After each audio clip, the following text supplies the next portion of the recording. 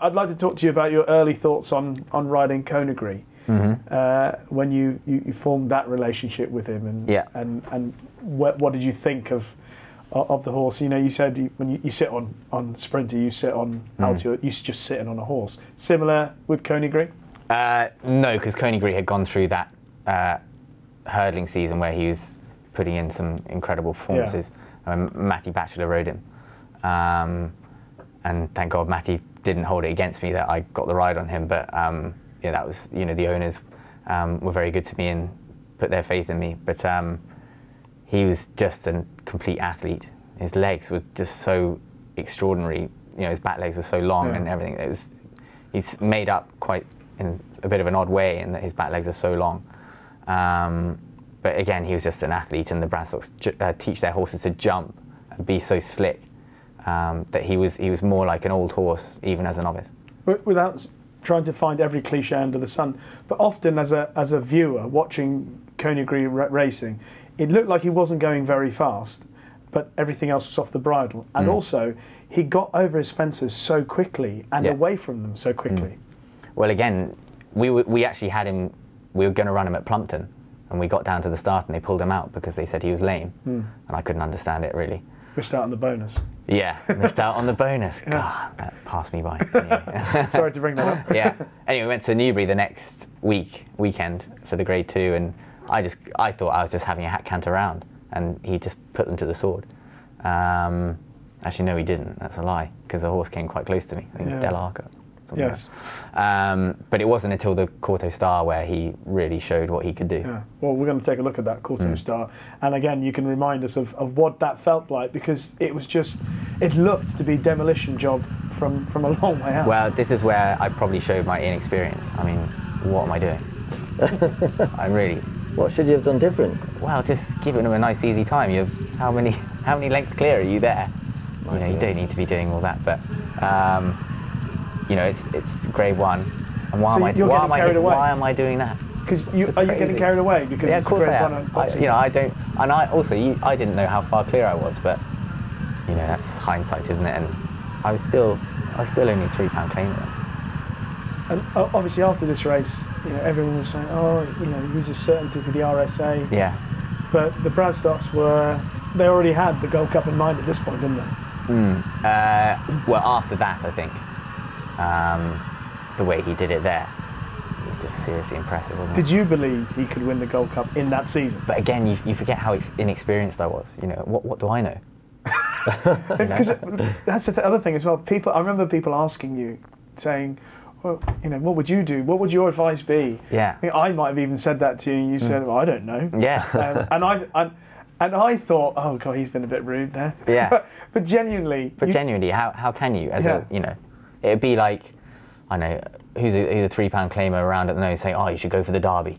Yeah. It's like Martin Dwyer taking John Stones to one side and giving him advice. I'd say everybody needs a bit of advice now and again. You know what you're talking about. Oh, yeah. Like I clearly did. So, because obviously he wins the Denman Chase. Yeah, so I picked up a band 2 weeks before. Yeah. And the Denman Chase is a Grade 2, because if it was a Grade 1, you can move it. Move the band, yeah. So I won a Grade 2 at Doncaster, and I fell foul of the whip rules. So that was a bit annoying, sitting at home on the sofa. But Dickie, you know, watching him it was great to watch. There was never any danger, though, that you were going to lose the ride? Well, that's what's going through your head, isn't it? You know, you've got the champion jockey or whatever. You said it was great to watch. You didn't mean that, did you? Well, I had to go for a nice long walk afterwards just to get over it. It's the worst feeling in the world, let somebody else ride your horse. Yeah, but at least you know you're on a winning horse. Yeah. So were you guaranteed the ride back? But anyway, no, as soon as the race had been run on the phone, Sarah, that was brilliant. And she said, yeah, right, we're on for the Gold Cup now. And I was like, oh, fantastic. And anyway, look, the Bradstocks and the owners were incredibly good to me to let me back on, because how many trainers or owners would stuck with. Yeah, that's a conditional back and on. they told you that day, after that race? Yeah, absolutely. So you rang them as soon as the race was over? Yeah, no questions. That's what 6 weeks of politics does for you. Brilliant History and politics. But that just shows, what good people they are. Yeah, you only need 6 weeks. Anybody at home, no, you shouldn't really be advocating people to leave after 6 weeks. But you can keep going with 6 weeks of politics lessons. I think I need 6 years. To be fair, you're getting a good spell on the Friday Club, so you should enjoy it. So you win. He wins the Denham Chase. You win that race on the Courtauld Star, and they're saying, okay, we're going for the Gold Cup. That must have got you. You said you did when you won the Courtauld Star. You're still inexperienced. It's all new to you. All still fresh for Nico De Boinville. So what were the thoughts going to the Gold Cup on a horse so well fancied? That's great, isn't it? It's every young boy's dream, isn't it, to be in that position and to be, with a live chance. Yeah, and what was the routine in the lead up to it? Did you go down there, ride him out regularly, school him regularly? Yeah, so because the Bradstocks are only 5 minutes up the road, I could do my first lot at 7 Barriers and then head on over. And the most unique thing they did was they built a fence going downhill, because if you think everything he had gone on was a flat track. So Newbury, Kempton, Newbury. Yeah. So they wanted him to jump a fence going downhill. So they built one on a nice steep bit of hill. Yeah. And the first time I went down to it, straight through the wing. Really? So I'm thinking, oh god.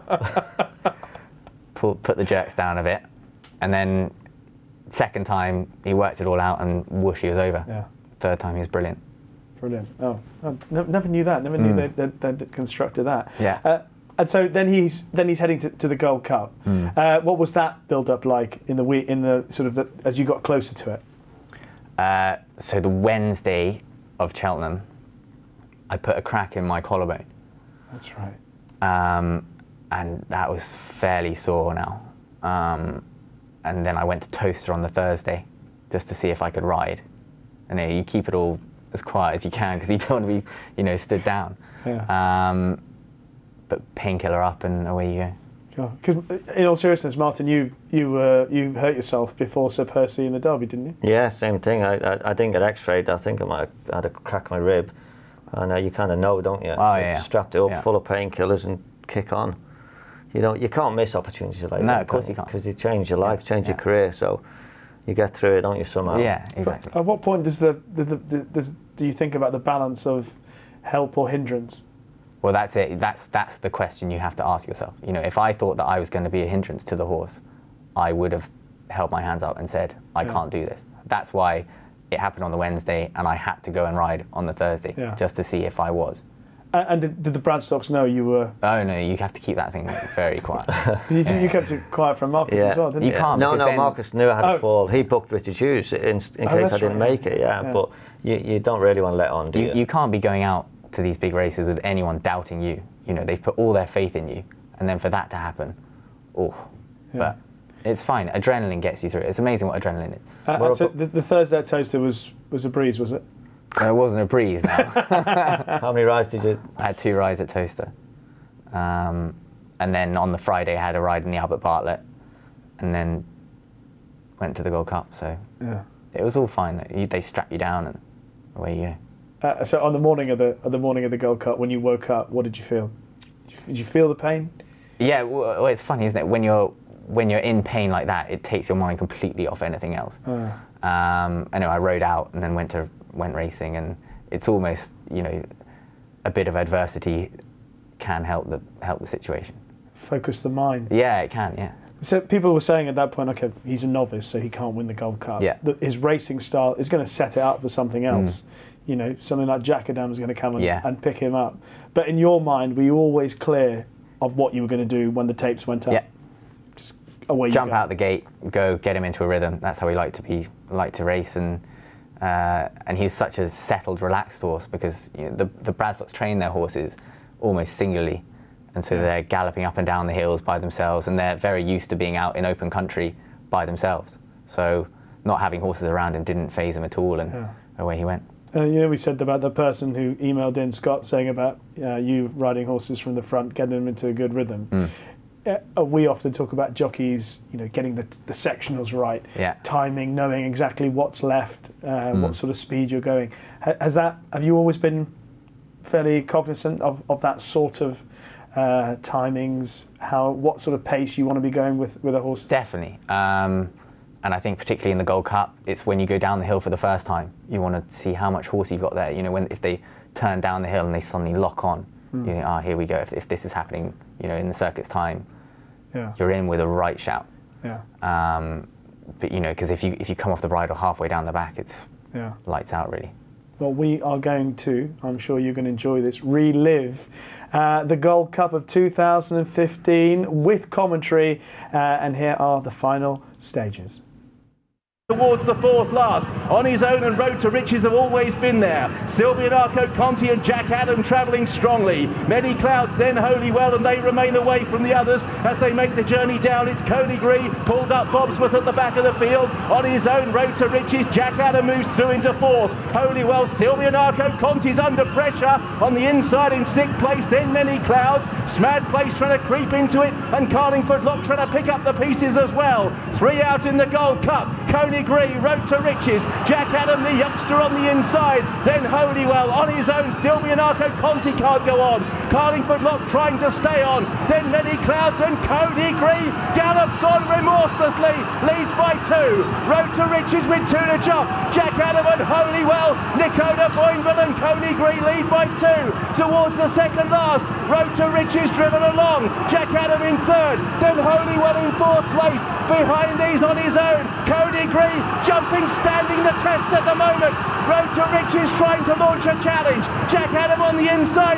Coneygree carried towards the last by the roars of the crowd. Comes in one final leap over from Road to Riches and Jack Adam. And now the hill for the novice. Coneygree, the jumping's behind him. Wandering to the right. On His Own, Jack Adam on the far side. Coneygree off a straight line. Still in front. Jack Adam on the far side. And Coneygree, inexperienced, no object, a novice, the first for 40 years, won the Gold Cup. Coneygree beat Jack Adam. 3rd place for Road to Riches, Holywell On His Own, Many Clouds, and behind these Smad Place. It is just one of the most wonderful things to watch back. And I only watched it. I'm getting goosebumps and a bit emotional watching it. What are you feeling? Well, just that, you know, that's a moment that, you know, potentially changed my life. You know? When did you know you were going to win the race? Well, I could hear them coming. I could hear Road to Riches and Ruby, and I knew Ruby was going to have a good bit Jack Adam because he travelled away, that horse. And it's a brave thing to do, and a novice to commit like that and really take the bull by the horns. Well, I knew he was hard fit and would keep jumping. So is it an advantage? No, because I think jump jockeys have a lot more to do with the horses than flat. Just the way how busy our seasons are as well as things. But you spend a lot of time in the yard with your horses, and knowing this fella inside out, that would have made a difference. I'd say so, and knowing how the trainers you ride for train. But you know, he was just an out and out galloper and stayer, and that's what he did. And his cruising, you know, if it turned into a speed race, you're going to be done for toe. So you have got to turn it into a slog. You just looked up to the skies, gave a little kiss, and shook Alice's hand. What are you feeling at that moment? Quite emotional, which is strange for me. No sign of the collarbone there, was there? Well, you did see I nearly dropped all my reins because I just couldn't. But it's just watching that. The thing that makes me most emotional is when you see a horse that you know so well, and he's so brave. He was so brave, Coneygree, isn't he? Yeah. He every time you ask him, I mean, look at his head carry. And he goes to the fence. He wants to jump the fence. I loved it. Yeah. And you just go back through all the good horses in behind him that day, and what a grueling but phenomenal race that was. There's Many Clouds, Smad Place. The list goes on. Bobsworth. Bobsworth. You know, you had some great champions in that race. And he's strung out. I mean, yes, okay, Gold Cups they do get strung out, but it was hard. But conditions suited as well. It really rained on the Thursday night, and that just opened it all up for us. Did you hear the crowd when you were turning up the hill at the last bit? Did you hear the crowd? You can hear it then, and it is so loud. And Cheltenham is, you would, it's like something else. Like you can't describe it to people until they see it. And that's always a lovely moment at Cheltenham after any big race, when your opponent comes up and gives you a little pat on the back. Ruby, first to congratulate you. Yeah, well, we all know how hard it is, and you know, we appreciate the horses and, you know, and the riders and all involved. We know how difficult it is to get to that point. But and that's the best of horse racing, isn't it? And what was it like when you got back amongst the rest of the riders in the weighing room? What was that like? Well, then you get told that the Gold Cup winning jockey has to buy the champagne for the end of the night. And I'm thinking, oh God, I haven't got the money for that yet. Not yet. Yeah. But in fairness, I mean, that's not. But no, it was a fantastic time, and I think I had to ride in the. I don't know if I had to ride in the boys' race after, actually. I did. Yes. I rode in the boys' race, the race after. Yeah. How did that feel walking around at the start for that race? As a Gold Cup winning jockey. My mind wasn't quite on that race, I don't think. Yeah. It's a lot to take in. He retired the other day after his run at Ascot. Yeah. I was standing nearby when the decision. Obviously, you were speaking away to people, and then he was paraded in front of everyone. I mean, it is amazing and emotional, and wonderful when a hero like that receives that reception as he did at Ascot. Yeah, I think these horses go through so much, and they have that amount of longevity to their careers that the public are able to, you know, warm to them.